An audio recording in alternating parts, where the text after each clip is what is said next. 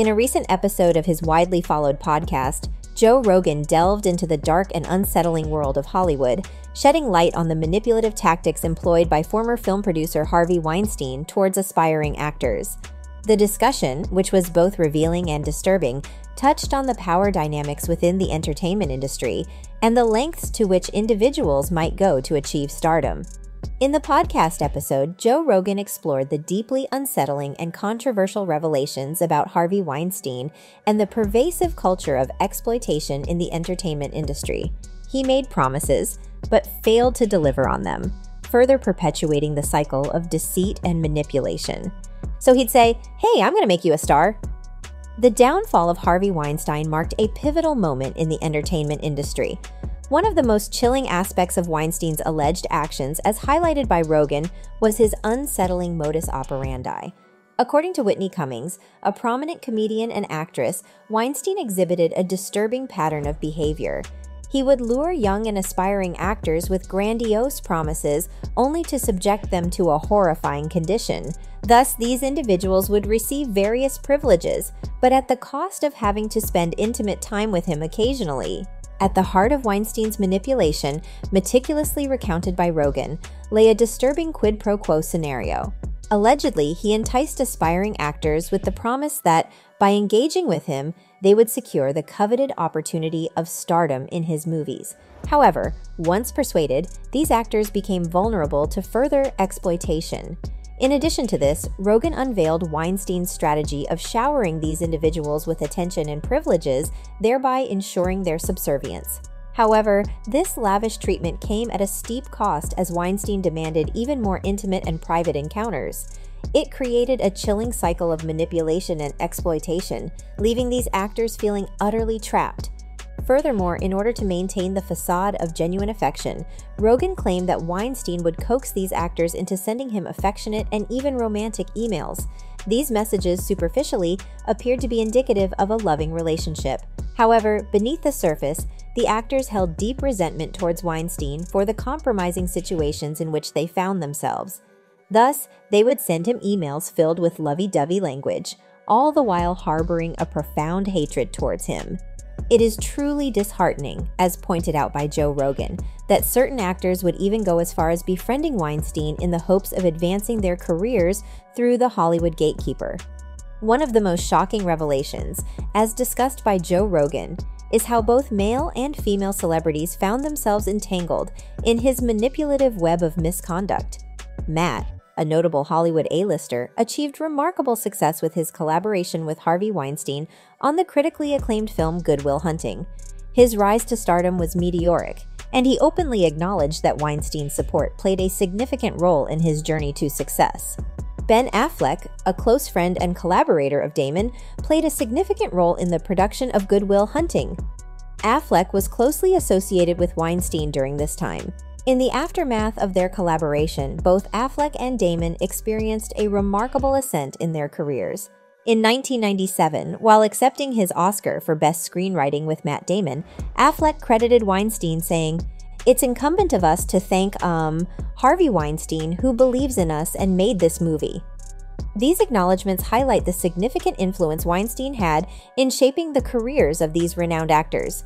However, Joe Rogan's analysis dives deeper into the intricate dynamics behind the scenes. He posits that the relationship between Weinstein and other male actors like Damon and Affleck may not have been purely professional, but rather involved a complex exchange, blurring the lines between ambition and personal compromise. This perspective challenges our understanding of power dynamics within the industry and raises thought-provoking questions about the choices made by those who benefited from Weinstein's support. Within the Weinstein scandal's context, it becomes apparent that the power dynamics in Hollywood extended beyond the relationships between influential producers and aspiring actresses. Even male actors faced situations where their ambitions were entangled with the challenges of navigating an industry notorious for its predatory practices. The complexities of this environment posed obstacles to their success.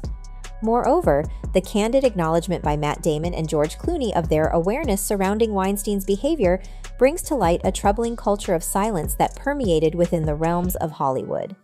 During an interview on Good Morning America in October 2017, they found themselves in a difficult position due to their friendship and professional ties with Weinstein. While they acknowledge perceiving him as a bully and a womanizer, they claim to be unaware of the full extent of the allegations brought forth in the essay. During the interview, Damon made a significant admission. He was aware of Weinstein's Gwyneth Paltrow before she began filming Emma in 1996. "I knew the story about Gwyneth from Ben because he was with her after Brad, but I knew that they had come to whatever agreement or understanding that they had come to. She had handled it, and she was, the first lady of Miramax." Reeling a troubling aspect of the entertainment industry's culture of silence, this admission holds immense significance. To give context, Paltrow had previously recounted her distressing encounter with Weinstein. In her account, she described how he invited her to a hotel under the pretense of a work meeting, only to make unwelcome advances and propose they adjourn to the bedroom for massages. Paltrow, a young woman of merely 22 at the time, felt paralyzed with fear during the encounter and later confided in her then-boyfriend, Brad Pitt, who boldly confronted Weinstein. Damon's acknowledgement of his awareness regarding Paltrow's ordeal raises crucial questions about complicity and silence. While he maintained that he never discussed it with Paltrow, he did disclose that Ben Affleck, another actor closely connected to Weinstein, had informed him about the situation. Damon recounted that Affleck had conveyed there was an unspoken agreement between Weinstein and Paltrow, wherein Weinstein had treated her with utmost respect afterward. This revelation illuminates the intricate web of relationships and power dynamics that permeated the realm of Hollywood. Damon's silence, as suggested by Joe Rogan, may have stemmed from the fear of losing support from a powerful figure who played a pivotal role in his ascent to stardom. It is alleged that Damon even went so far as to conceal Weinstein's misdeeds. In 2017, Sharon Waxman, the founder of The Wrap, accused the New York Times of retracting a similar story in 2004 due to immense pressure exerted by influential individuals such as Damon and Russell Crowe.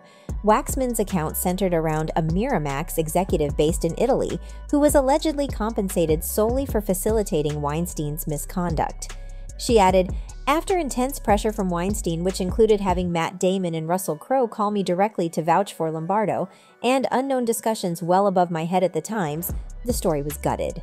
I was told at the time that Weinstein had visited the newsroom in person to make his displeasure known. I knew he was a major advertiser in the Times and that he was a powerful person overall." In response, Damon denied having any knowledge regarding the subject of Waxman's story. He mentioned that Weinstein had informed him that the paper was targeting Lombardo with unfavorable coverage. Harvey said, "Sharon Waxman is writing a story about Fabrizio and it's really negative.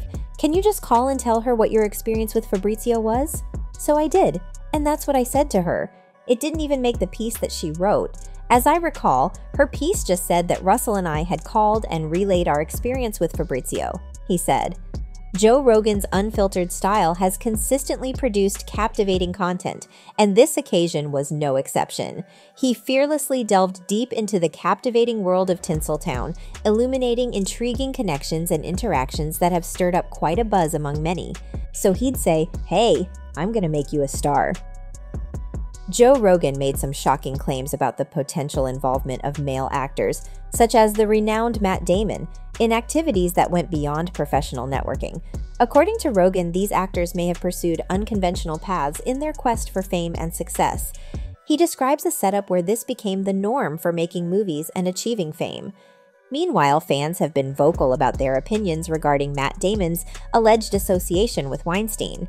One particular person wrote, "I wouldn't say Matt Damon is a bad guy necessarily, but he looks out for himself. He's been friends and connected to a lot of horrible people, but doesn't say anything or says he didn't know. He stays in his lane to the point of letting horrible stuff happen." Another individual discussed the perils associated with revealing the secrets of the esteemed Hollywood circle. They said, "Let's be honest, if Matt Damon or Ben Affleck would have spoken up at the time this happened, they probably would have been erased from Hollywood." Regardless, Rogan's hypothesis urges us to ponder the experiences of fellow male actors who might have been coerced, manipulated, or pressured into engaging in relationships or transactions that defy their personal boundaries. While it is vital to remember that these claims are speculative, they emphasize the necessity for a more extensive discourse on power and coercion within the film industry. Joe Rogan's fearlessness in delving into these uncomfortable and controversial subjects is a poignant reminder that the matter transcends gender boundaries. It prompts us to question the moral limits actors are willing to surpass in their quest for stardom, as well as the impact of power dynamics on the trajectories of their professional journeys. But what are your thoughts on this? Do you think that the film industry is a breeding ground for abuses of power? Or do you believe it's an arena for healthy competition among talented individuals? What solutions, if any, do you think should be implemented to safeguard against unethical practices? Let me know in the comments section below. And if you ever need to satisfy your gossip cravings or simply want to know what to anticipate from your favorite stars and movie series, don't forget to subscribe to my channel. And remember, I love you guys so much, and as always, I'll see you all in the next video.